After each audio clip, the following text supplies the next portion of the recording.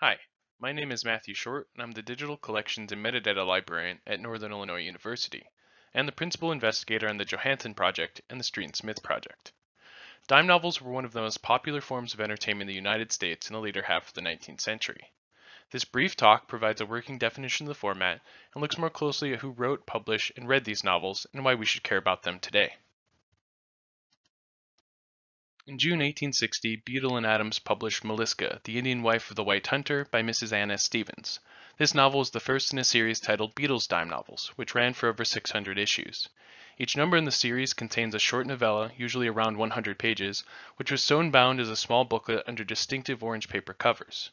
The stories were primarily frontier or historical romances, much of them written in imitation of James Fenimore Cooper. While most hardback fiction at the time might cost $1 or more, equal to a laborer's wages for 12 hours of work, dime novels could be purchased for only 10 cents. The series was enormously successful, with each issue selling between 40 and 60,000 copies. A few issues of the series, such as Seth Jones, even sold in the hundreds of thousands, which was as good or better than most of the best-selling novels of the day. Success led to imitation by other publishers, and then the evolution of the format. What most people call dime novels were really the dime libraries or nickel weeklies, which began to appear a decade later in the mid-1870s. The earliest of these were also published by Beadle, including Beadle's New York Dime Library and Beadle's Half Dime Library. Like the dime novels before them, the dime libraries were mainly marketed to adults and often dealt with more adult topics and themes. The nickel libraries, however, were aimed at children, and especially boys between the ages of 8 and 16, who could spare a nickel more easily than they could spare a dime. The libraries are sometimes known by collectors as black and whites because they have illustrated black and white first pages and no wrappers. They vary in size from octavo to quarto, containing as few as 16 pages and as many as 64. Each library consists of one novella of around 20,000 words, but they sometimes also contain backup features like short stories or parts of serialized stories. By issuing their novels in a series with the occasional backup features, publishers sought to qualify for the lower second-class postage rate for periodicals, which is the real reason that publishers were able to sell dollar novels for a dime. The next major innovation was the Nickel Weekly, the earliest of which contained just 16 pages before 32 pages became the standard. Unlike the libraries, these novels had full-color wrappers, beginning with the first issue of Tip Top Weekly in 1890. Backup features also became much more common as dime novel publishers struggled to keep ahead of changing postal regulations. The post office was facing a huge deficit at the turn of the century and had been trying to reclassify dime novels as first-class mail for decades. They would eventually succeed in 1909 when Tip Top Weekly was reclassified as a book, which was one of the main contributing factors to the demise of the format. The final evolution of the dime novel is the thick book, which actually has much more in common with paperback novels, containing between 100 and 300 pages. While sometimes featuring original stories, more often these would be collections of previously published works. As many as 3 or 4 weeklies would be combined into a single thick book and presented as a new novel through the addition of connecting chapters. Street and Smith were the most prolific thick book publisher, issuing series like the Merriwell Library until 1933. No discussion of the dime novel would be complete without also mentioning story papers. These were newspapers that contained no news, but instead serialized stories, short stories, poetry, and editorial features. While the story paper originated in the 1830s, well before the dime novel, they were issued by the same publishers and often contained identical contents. Most of the early dime novels, libraries, and weeklies were simply reprints of stories that had been previously serialized in the story papers. Publishers would continue to rely on the contents of story papers to fill the back pages of their weeklies until the end of the dime novel era. The format was also extremely popular and would continue to be issued alongside the dime novel well into the 1910s and 1920s. So to review, the term dime novel encompasses many formats, beginning with the original pamphlets issued by Beadle and Adams in 1860, moving to the black and white libraries of the 70s and 80s, and then the color weeklies between 1890 and 1915. Finally, thick books close out the era, running until 1933. While there were many factors that contributed to the format's decline, the final nail in the coffin was film. For less than a dime, boys could see the same adventures they read about in dime novels acted out on the screen. But many dime novel series, characters, and authors would continue on into film, radio, pulp magazines, and even comic books. Separately are the story papers, which are closely intertwined with the dime novel but have their own complicated history. There were dozens of publishers who put out dime novels, but only 5 who published them in significant quantities for any length of time. First is Beadle and Adams, who again are credited with originating the format. Although Erastus Beadle founded the business, the consensus today is that Irwin deserves most of the credit for the dime novel itself. Unfortunately, Erastus didn't agree, and with his business partner Robert Adams, forced his brother out of the firm. Beadle and Adams are also the subject of developer Johansson's bibliography, which provides a comprehensive history of the publisher. Next is George Munro, a former employee of Beadle, who split off with Irwin to form a rival company in 1863. George would publish Munro's 10-cent novels, an imitation of Beadle, and The Fireside Companion, a story paper that introduced Old Sleuth, one of the dime novel's most popular characters. His longest-running series was The Seaside Library, which primarily reprinted English and American novels and romance fiction. George's brother Norman also got into the dime novel publishing business and had a bad habit of stealing his brother's ideas. To his credit, though, he was one of the most tireless and effective advertisers and self-promoters of the 19th century. While other publishers were playing up the high moral tone of their offerings, Norman was proudly advertising that his story paper printed only the spiciest tales of divorce and sex. Perhaps his greatest claim to fame is the series Old Cap Collier Library, which is the first periodical dedicated entirely to detective fiction. Norman entered into partnership with Frank Tausey in 1873, who split off to form his own rival company 3 years later. Tausey would end up outdoing many other publishers when it came to printing sensational subject matter, was the first to target young boys specifically with his series Boys of New York. This paper featured the exploits of inventors Frank Reed and Jack Wright, who were some of the earliest science fiction heroes. And finally, there's Street and Smith, who was the only publisher to survive the dime novel era, transitioning into pulp magazines and comics. They survived in part by buying up the rights to all of their former competitors and incorporating them into their own series. That said, Street and Smith were hugely successful in their own right, responsible for publishing stories about arguably the most popular characters in 19th century American fiction: the detective Nick Carter, the heroes of track and field Frank and Dick Merriwell, and the frontiersman Buffalo Bill. The publishing of cheap fiction was sometimes an ugly business. When the Munro brothers weren't busy suing one another, they were busy suing Beadle, Tausey, or Street and Smith. In fact, the stories about the disagreements between the 5 publishers are at least as entertaining as the novels they published, involving the same proportion of family drama and betrayal. So who wrote dime novels? Prior to the 1850s, most popular fiction in the United States was pirated from Europe. The Mysteries of Eugene Sue were probably the most popular, as is the work of Charles Dickens. Dime novel publishers would continue to reprint English and French novels well into the 20th century. This was extremely lucrative because there were no international copyright laws, so the only costs were for printing, binding, and distribution. The 1850s saw the rise of the first literary celebrities, figures like Eden Southworth, Sylvanus Cobb, and Meta Victor. These were mostly the invention of Robert Bonner, publisher of the New York Ledger, arguably the most successful story paper of all time, who realized that he could market a story based on name recognition alone. He would offer exclusive contracts in exchange for generous salaries and even benefits like paid time off. Some of the earliest dime novels, including the first by Mrs. Anna Stevens, were written by celebrated authors.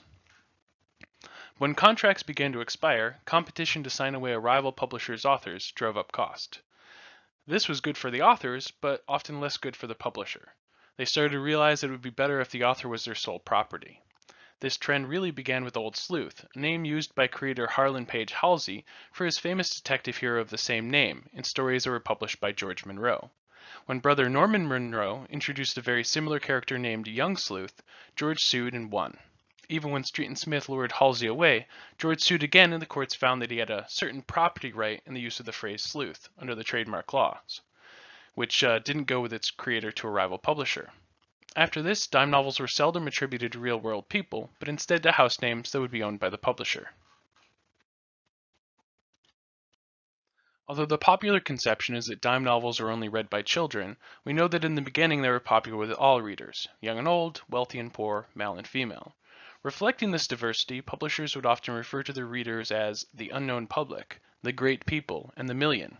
The widespread popularity of the format has been attributed to a number of factors, like rising literacy rates, printing press improvements, and better distribution via the railroads.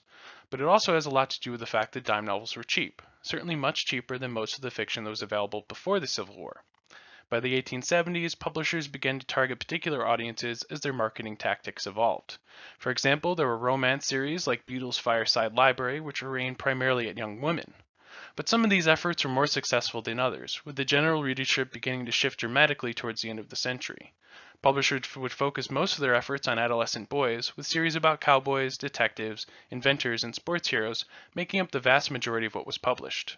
Series for adults and girls still existed, like My Queen, but were not as common.